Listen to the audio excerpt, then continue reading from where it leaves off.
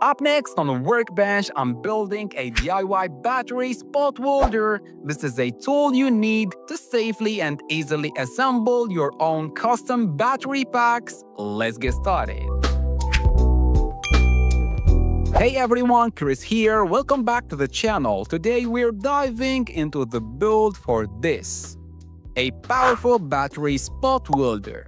Now before we go any further, a quick but important safety notice. This device works by generating an extremely high instant current. Please be careful when building and using it. So how does it work? The principle is simple. We create a controlled, momentary short circuit across a powerful battery. This sudden surge of current is focused through the tips of our probes, generating enough heat to spot weld nickel stripes onto battery cells. The key word here is controlled.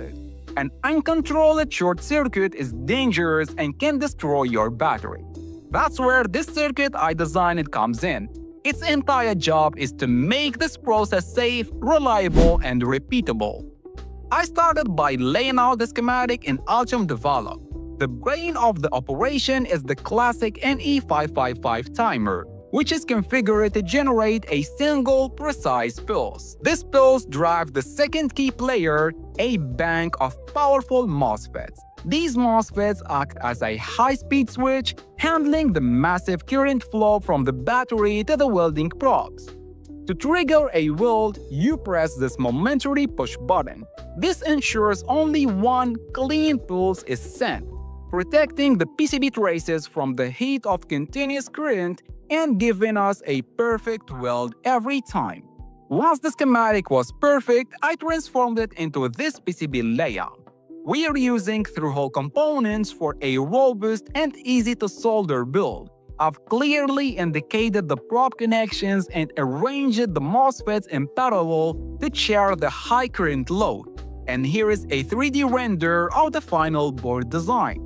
You can access these design files on your own design using the online accessibility features of Altium Develop. Just click the link in the video's description to request access to the project and I will approve it. Once approved, you will be able to examine the circuit schematic, PCB layout, 3D views, and even the bill of materials. You can also leave comments or questions if you need any clarifications, and I will provide detailed replies. This tool is incredibly valuable, especially for team collaboration, as it provides instant access to project files anytime, anywhere. Now back to the circuit design. A critical detail for a board like this is the trace width. The paths that carry the main welding current need to be very wide to handle the immense surge without overheating. I've designed those power traces to be as large as the board layout would allow. With the design finalized, the next step was to get the boards manufactured. I sent the Gerber files off to JLCPCB. I went with a black solder mask for the sleek look.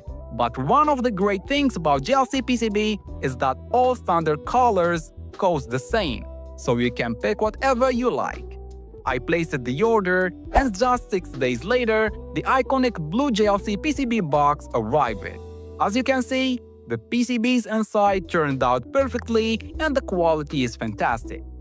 Now for the assembly, since we're using through-hole components, it's a straightforward job with a soldering iron and some solder. I carefully installed all the components, resistors, capacitors, and finally soldered the parallel MOSFETs.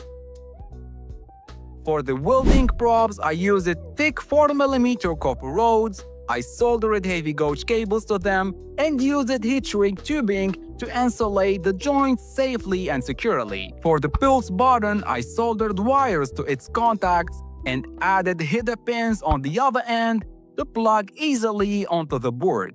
To make everything ergonomic, I attached the push button directly to the negative probe handle and sealed it with more heat shrink.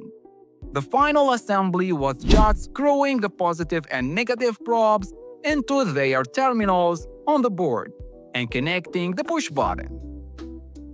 Now for the moment of truth, we connect the main power input to our 12-volt battery. When I press the push button, this LED flashes confirming the NE555 is sending a pulse to the MOSFET gates. Notice that if I short-circuit the probes together, nothing happens. The circuit is safe and ideal. But the instant I press the push button while the probes are touching this nickel stripe, you get the satisfying spark of controlled energy discharge. I use this to fuse nickel stripes onto battery cells, and as you can see, the results are very promising. It gets the job done effectively. A quick tip: with a 12-volt 7A battery, you will want to use thinner nickel stripes, as the current source has its limits. If you upgrade to a more powerful battery, remember that your PCB traces must be designed to handle that increased current. And there you have it. This DIY spot welder works perfectly. By following these steps, you can build your own and start assembling custom battery packs right at your workbench. That's all for this build. I hope you found it helpful. If you did, let me know what you think in the comments below. One last thing, make sure you are doing electronics every day. It was Chris. See you next time.